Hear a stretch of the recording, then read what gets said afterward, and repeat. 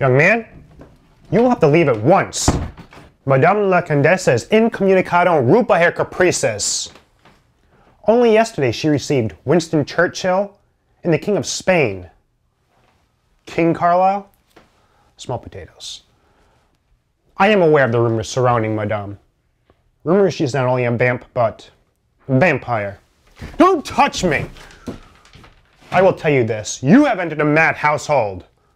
This isn't hair on my head. These are nerve endings. Who else but Madame would employ me?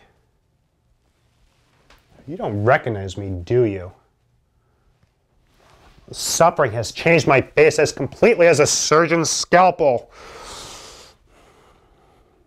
I will tell you this.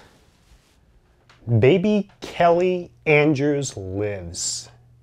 Yes, Baby Kelly Andrews, the hatchet-wielding vaudeville child star, as the Purple Press once dubbed me.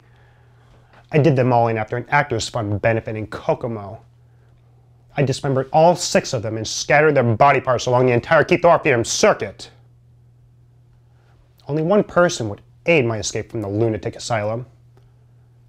That was La Condesa. And for her sake, I would gladly strike again.